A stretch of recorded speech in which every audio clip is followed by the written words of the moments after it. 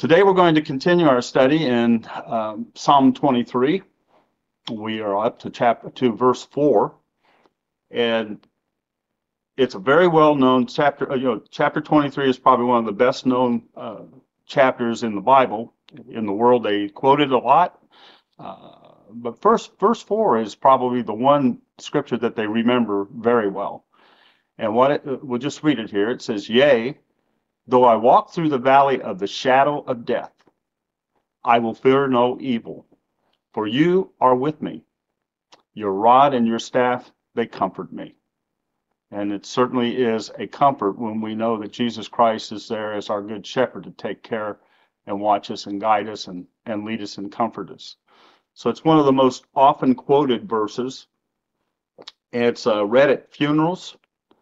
And in the mind of many people, verse 4 pictures death. But that's not entirely correct. The actual phrase, while it does refer to death somewhat, does not entirely or directly refer to death, but rather the difficulties and the dark situations that all of us find ourselves in from time to time as we go through life's journey.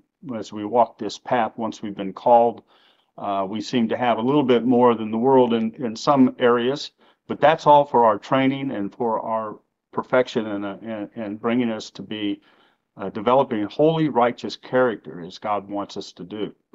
So the word shadow of death, in the Hebrew, it's one word. It is salmawet. That's phonetically said, and it means the valley of the deepest darkness.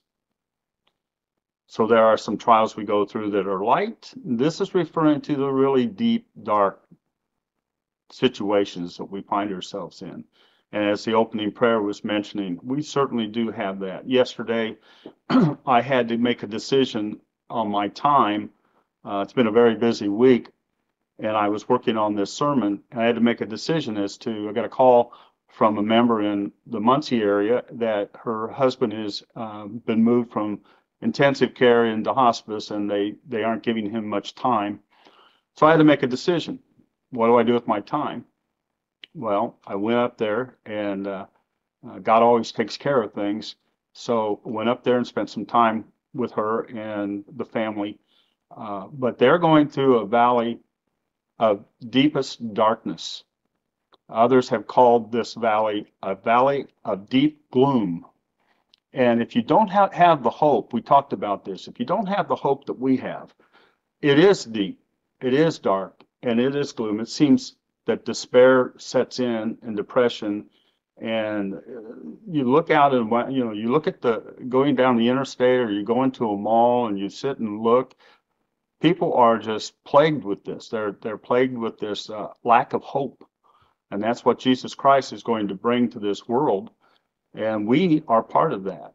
And so Psalm 23 has a lot to do with our walk personally as sons and daughters of God. So this is an actual valley in Palestine. It's called the Wadi Kelt. Wadi Kelt. Wadi refers to ravine. The Wadi Musa is the river or the ravine of Moses, and then the spring, it fills up with water, and these wadis run with water. They become rivers. They are streams. So the Wadi Kelt, the valley of the shadow of death, is an actual place. It leads from Jerusalem to the Dead Sea, quite a long way. It's near Bethlehem on one end and Jericho on the other. It's a very narrow and dangerous path, and it goes through the mountain ranges. A very rough path with predators. There's shadows in it. The sun, at a certain point, you hit down in the bottom of this valley, and there's a shadow that's cast, and predators lurk in the bushes and wait, and robbers and thieves are in there.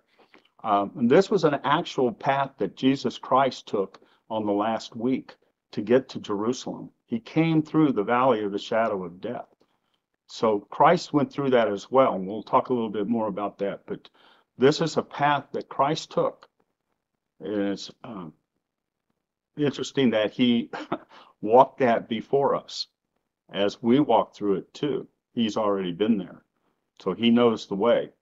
Again, the shepherds would travel through the hills and valleys of the areas of Palestine on their yearly circular track that they took with the sheep. They would travel there with the sheep from Judea to the hills of Galilee and through canyons, deep and narrow trails, again, infested with dangers, like robbers and predators that lurked there. The shepherd had to be on guard, but the sheep trusted that shepherd because he knew his way. And so they followed him. Again, there were many dangers in these areas for the sheep. Many dangers, but the shepherd was there with them. These were not the valley of the shadow of death is not a dead end. It's not a cul-de-sac. It has a beginning and an end, just like our trials do. There's a beginning and an end, and we walk through it. But the sheep are not afraid because the shepherd is there.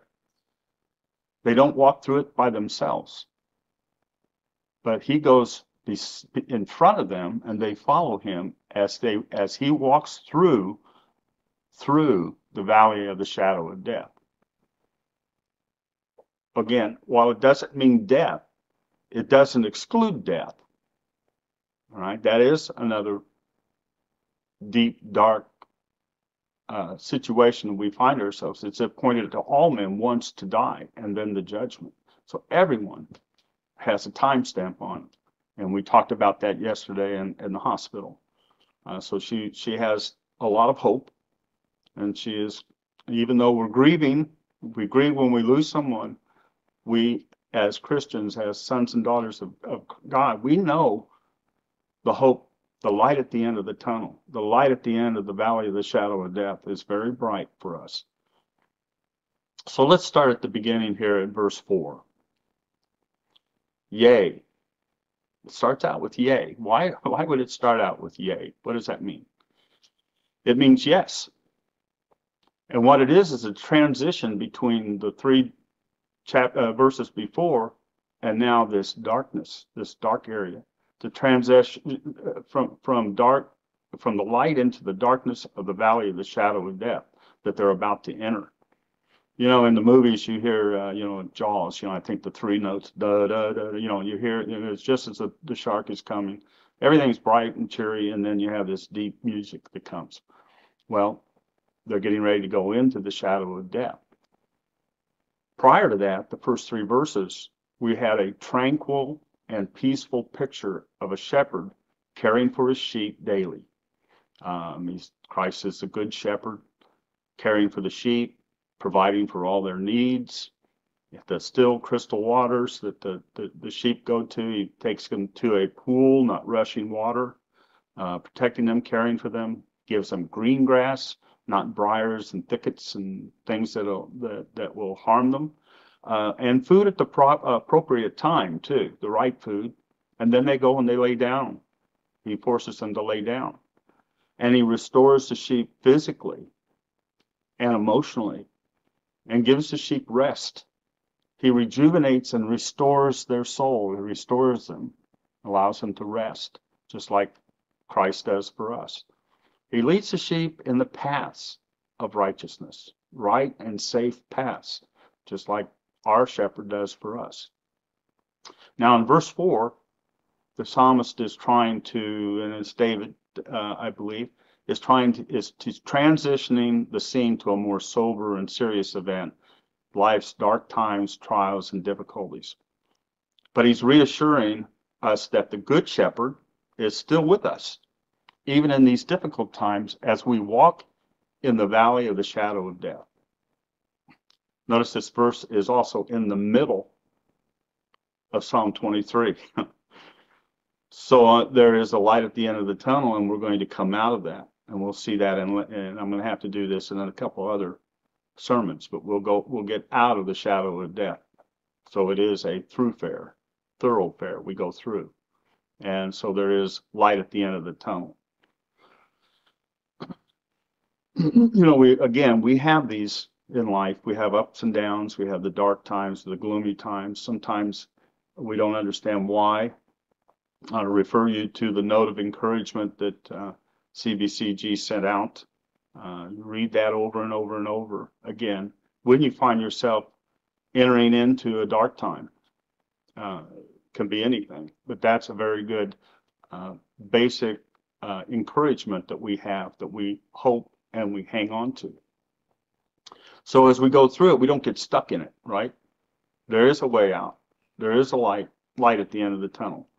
It's a path that we walk through, just as the shepherd and the sheep did daily in their yearly journey through their circular journey through the year. Yea, though I walk through.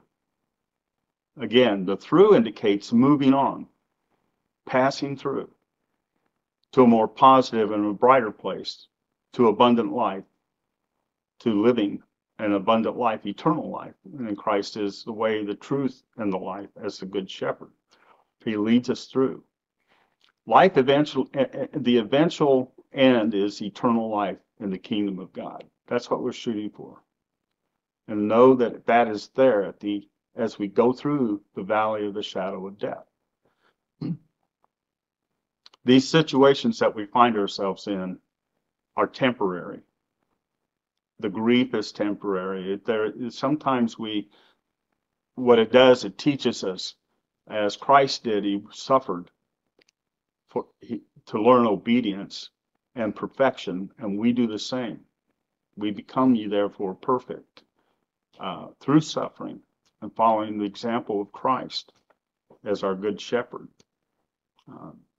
So we rely on God to get us through. He's been there before. So next we read, I will fear no evil. I will fear no evil. Why? For you are with me. So let's look at the word evil. What are we not to fear? We can go into a big, long discussion about fear, doubt, worry. Those are the tools that Satan uses to drag us down, to bring us back into the darkness. Fear, there is no fear with the Spirit of God and with knowledge of God in Jesus Christ. But the word fear, evil is Ra, R-A-H.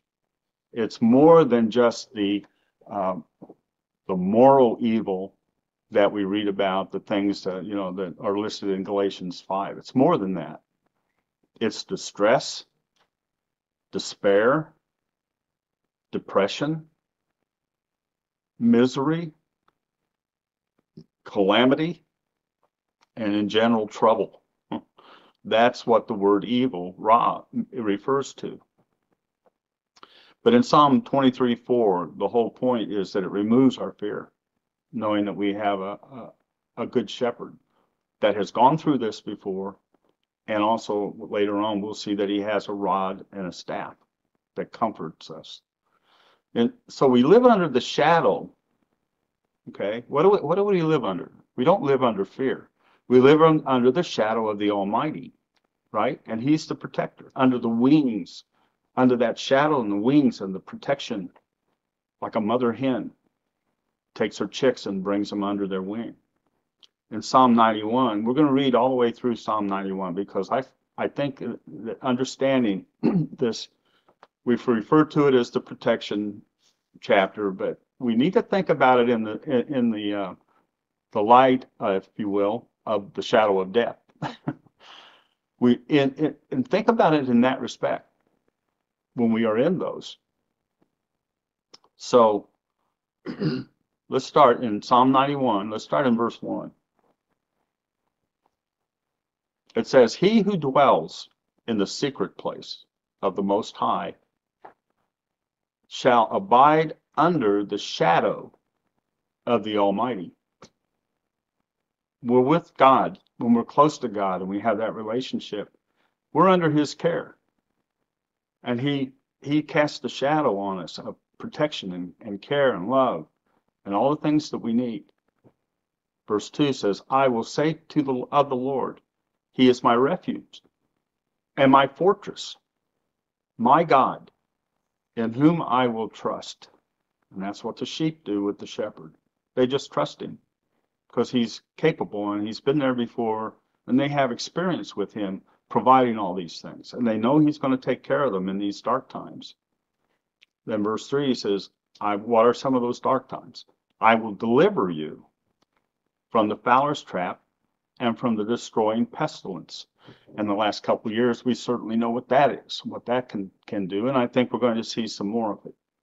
So know that he can deliver us.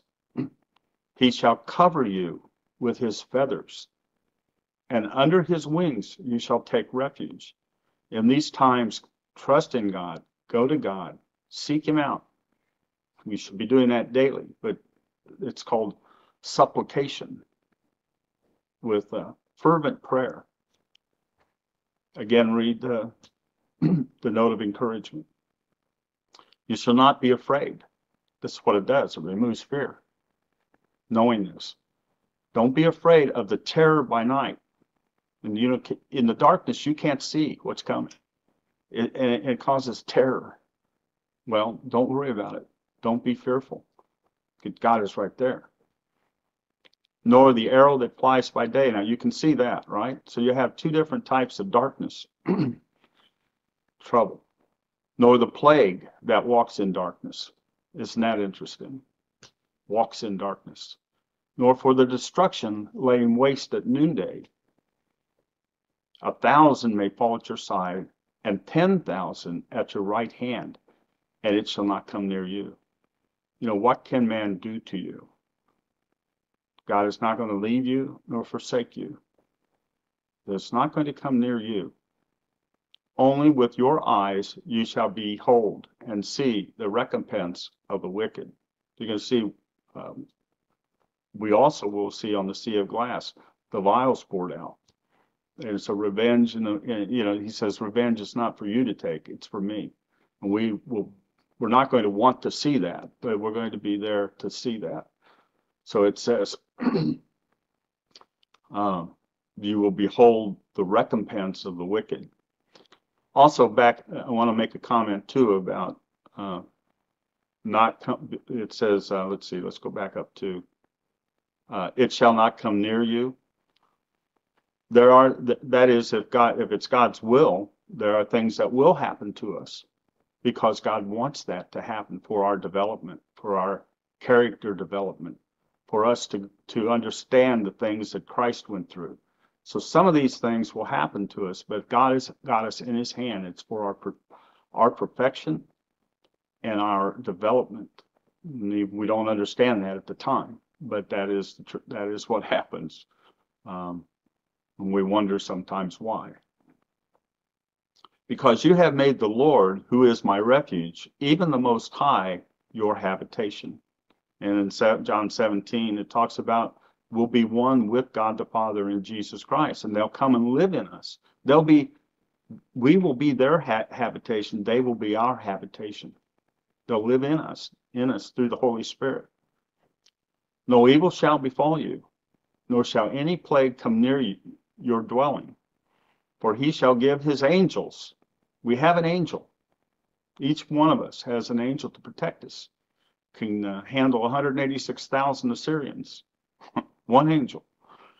He shall give his angels charge over you to keep you in all your ways. They shall bear you up in their hands, lest you dash your foot against a stone. And that's a reference to the temptation of Christ. What did Satan say to him?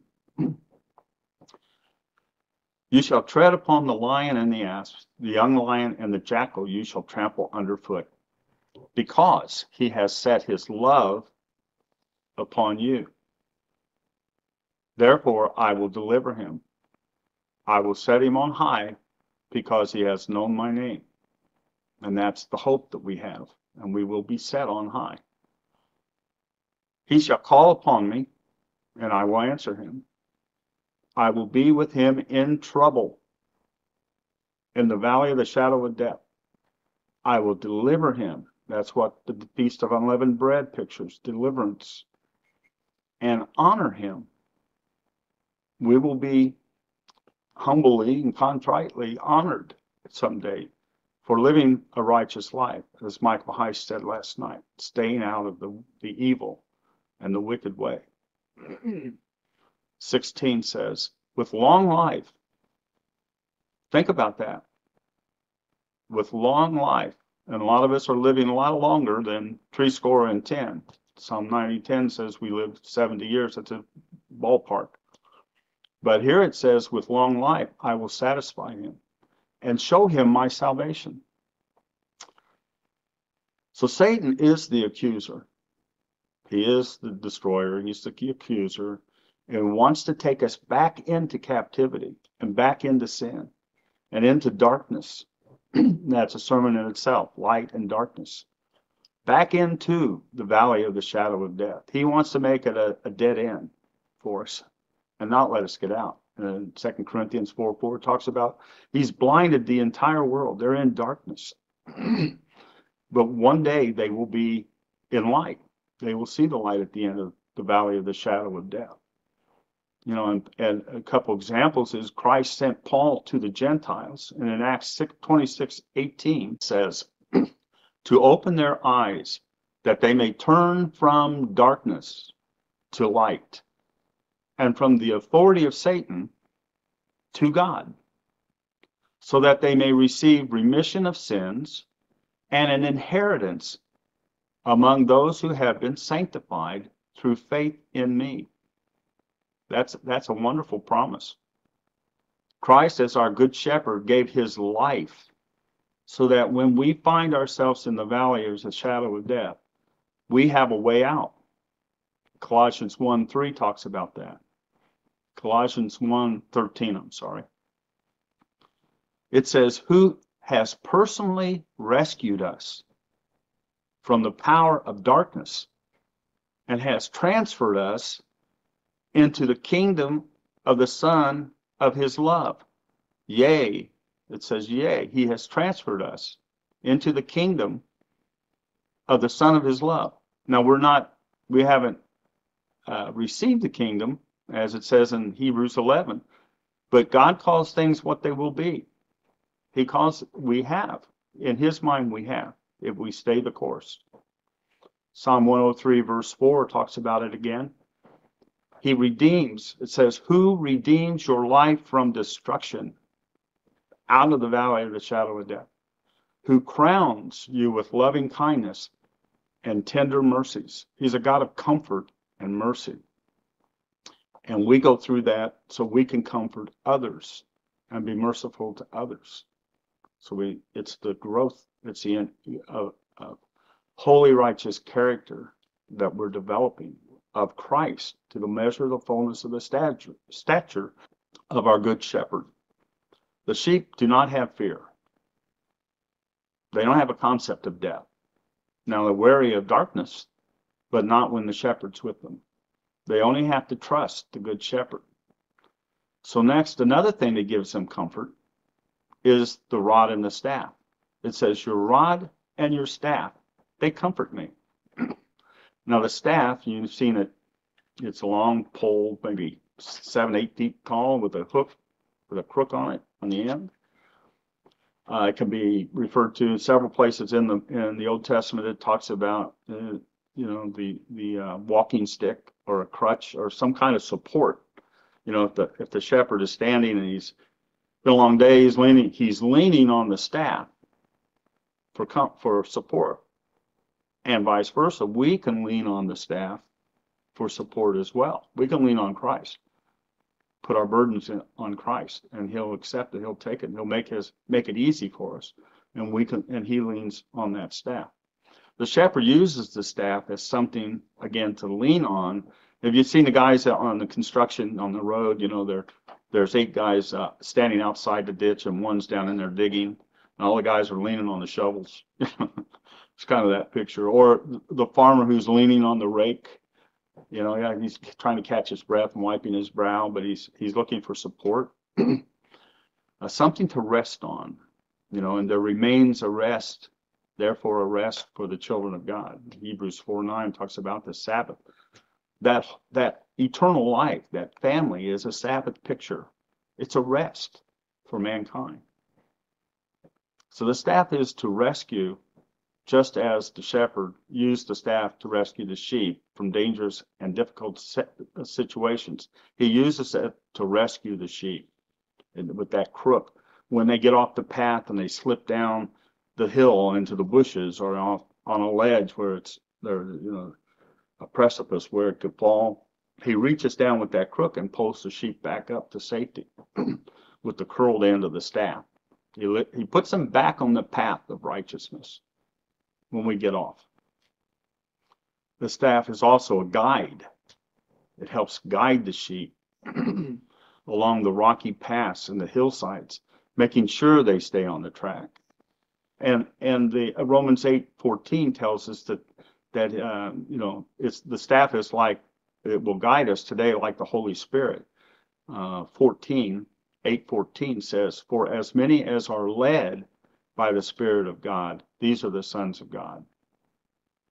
In darkness of the valley of the shadow of death, God is the light for us to see and lead us and guide us so that we don't stumble and fall.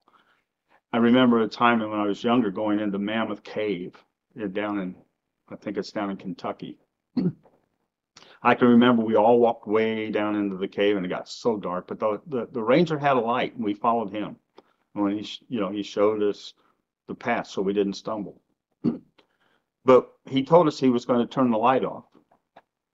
He said, "I want you all to be real quiet. I'm going to turn this light off for a few minutes."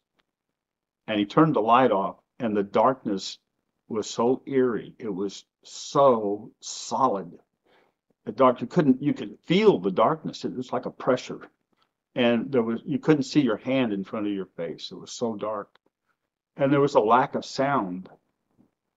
And it was deafening. The sound sort of had a sound to it, And I can remember the sounds of darkness that Simon and Garfunkel sing about. I always wondered what that was, but you go into Mammoth Cave and you'll see.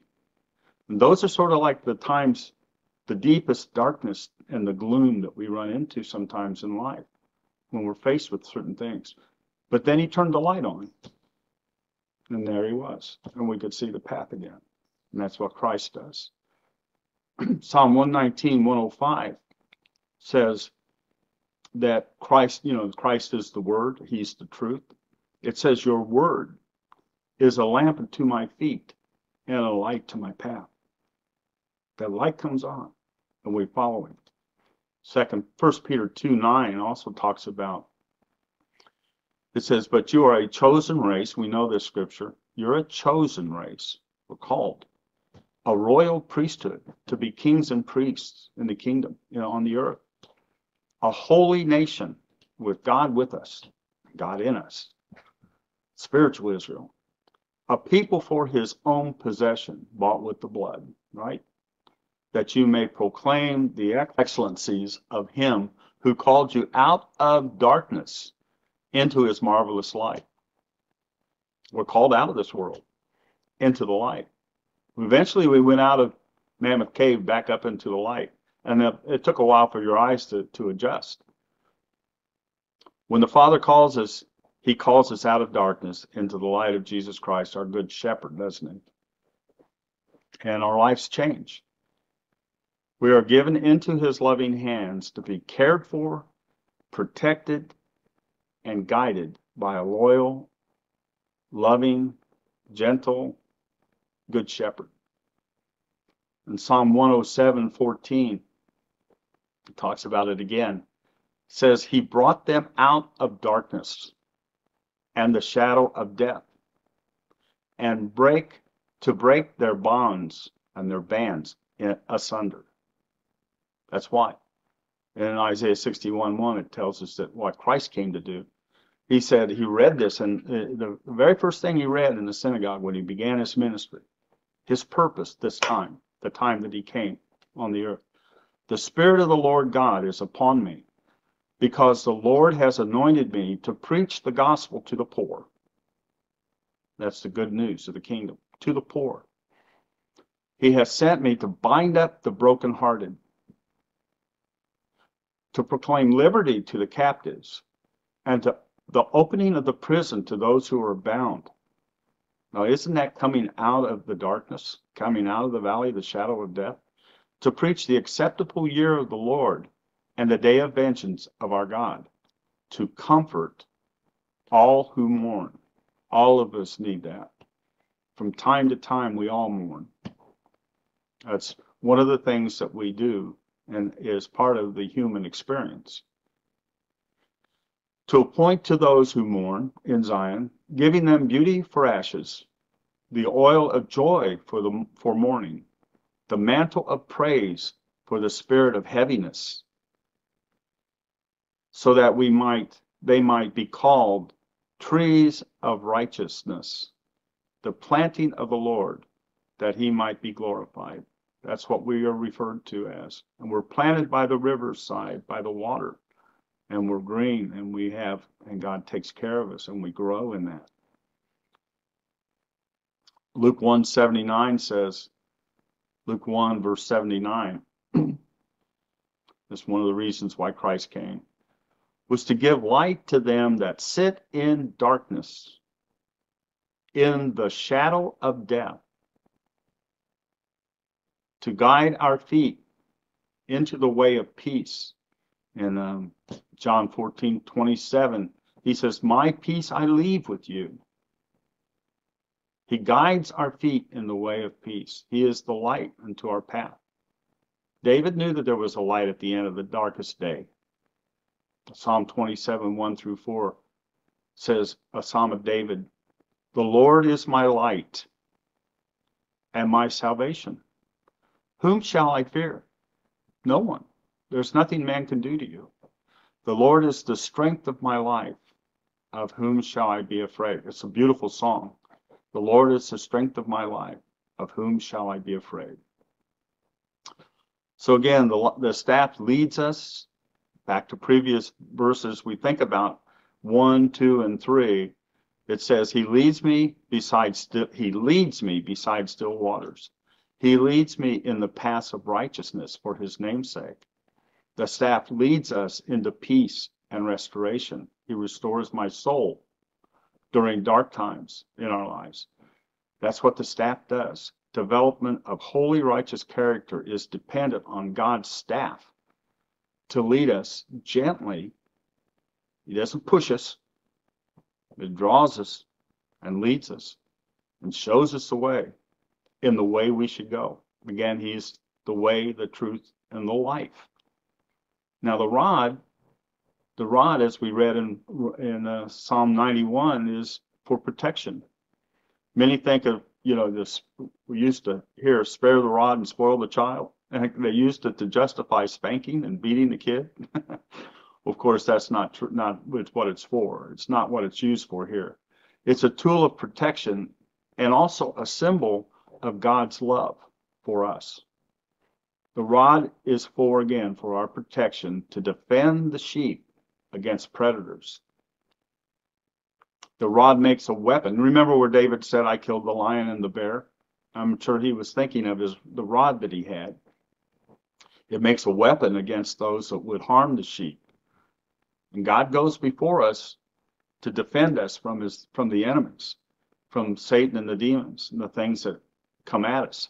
Now, sometimes we get ourselves in the valley of the shadow of death by ourselves, but he uses a crook at the end of the staff to pull us out of it, doesn't he? The rod was used as a method of counting the sheep as well. Touch them on the head, and as they passed under. God is lovingly acknowledging each one of us as he does that. He counts us as his own and part of his family when we pass under the rod. And it talks about sparrows. You're much more than sparrows. He has every hair of your head counted. He knows you and made you personally. He knows you intimately. He's counting you. He's watching you. He's taking care of you with that rod. We're in his loving hands. And that entire Psalm 23 shows that we are in his loving care, even in the valley of the shadow of death. The rod and the staff are in his hands to remind us of that, and that he is faithful and he pays attention to us. He listens, he hears us when we cry. He's always with us, always protecting us, always guiding us, always offering us peace and rest. It's there. We just have to turn and obey and submit and yield, love him, build a relationship with him. And all that is there for us. Now, this world will know also, that's in darkness, will know light at the end of the tunnel. That light will break the bands of the wickedness that holds them in bondage. The entire world at one time in the future, of course it is now, but he'll bring the entire world in. All will be his sheep. All will be with him. Sometime probably in the near future, don't know. And we will be there to assist him on that ground floor. In Isaiah 9, it talks about, let's just read that. I didn't put it in here, but let's just go ahead and read that. See if I can find it real quickly.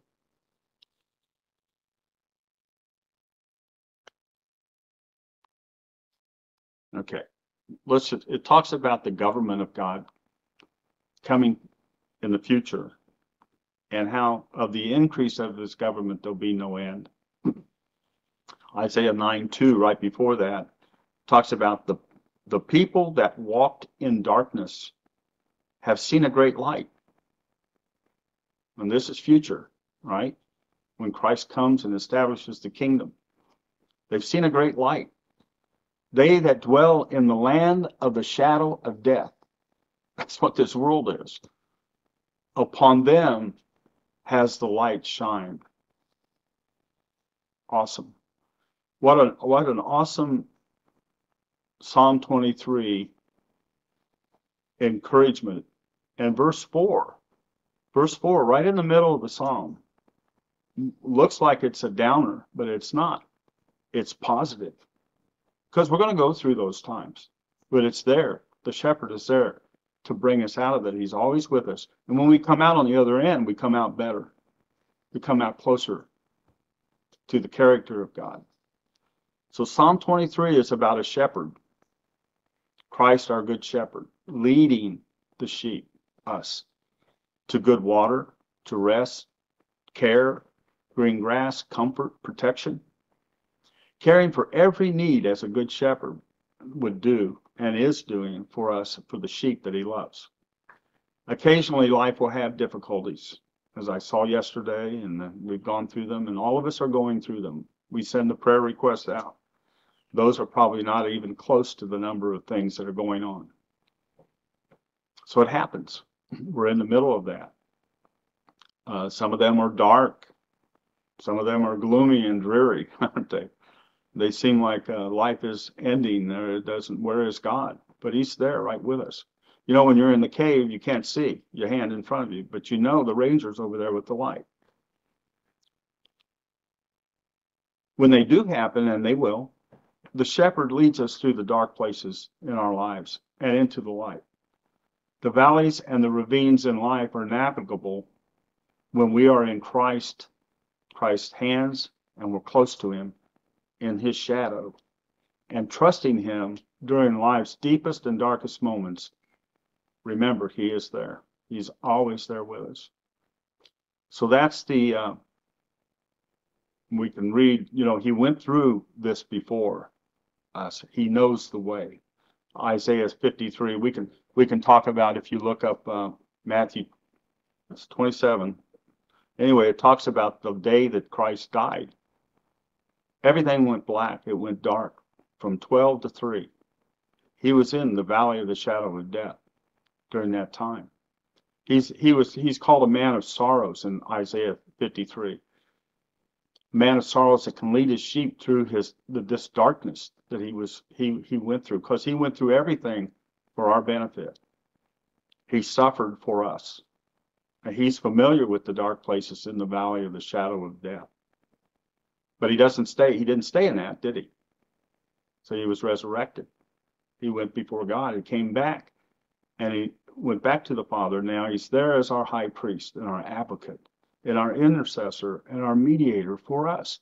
All we have to do is think, pray, and just a thought away. That's all he is. Just a thought away. And he's there to help us to come to the Holy of Holies, to crawl up on our Father's lap and talk to him. The darkness never gets the last word. He leads us through the valley. And wherever that is, in the darkest moment, maybe death, maybe pre-death, maybe situations that seem so bad, those moments in those, we know that Christ has been there already, and he's ready to, and he's defeated. He says, Satan has nothing in me. And he led captivity captive. And he did it in our place so that we can follow him. No matter how low we get, remember that he was there before us. So next time we'll do verse 5, and I hope you're enjoying this. It's a great psalm that we should all read and know and look to. So have a good Sabbath. We'll see you next time.